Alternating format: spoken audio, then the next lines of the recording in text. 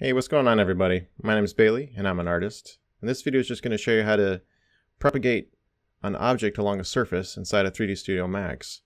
So this thing can work when you have like a bunch of trees you want to spread across the ground.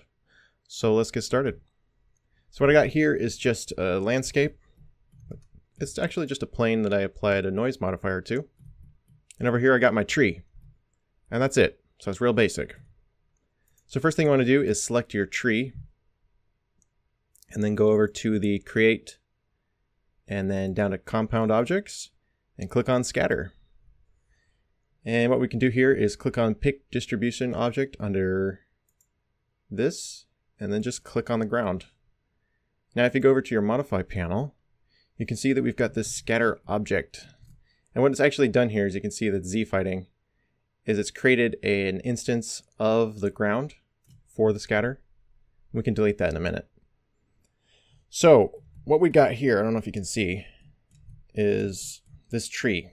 Well, we only got one, so let's increase how many we want. Let's just make a whole bunch. Woo! Of course, the more you add, you may start to see some performance issues. 2,000.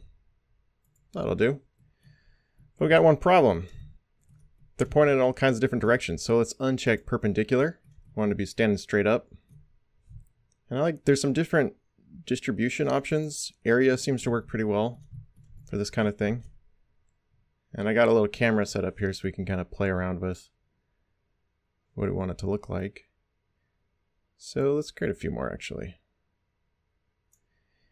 Another thing you want to do is you don't want them all to necessarily be at the same rotation, especially if you're only using a couple of different tree models.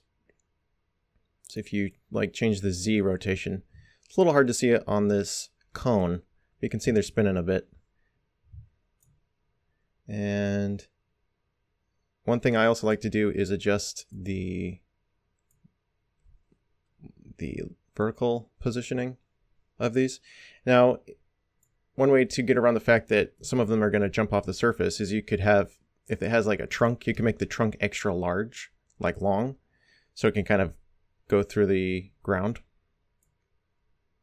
So let's just do something like that. And also the scaling. I'm going to lock aspect ratio, use maximum range, and turn this percentage up a bit so we can get different sized trees. And the last thing I want to mess with is the seed here. So you can kind of click through this until you get something that looks interesting. Let's add some more of these too. Sure, how about that? Okay. Now you don't have to collapse this, but I like to. So if you right click on this, go to editable poly, and I'm going to open up the element here, and I'm just going to click on the plane that it created, and I'm going to delete it. Okay. Now with this selected, I'm just going to move these down a bit, move them in, and let's do a little render. It's pretty basic, obviously. Doesn't look good, but you get the idea. And I've done this kind of thing a number of times in the past. I actually made this in a different 3D package, but the principle is the same. There was no way in hell I was going to place all these trees by hand. So I actually just used the same principle.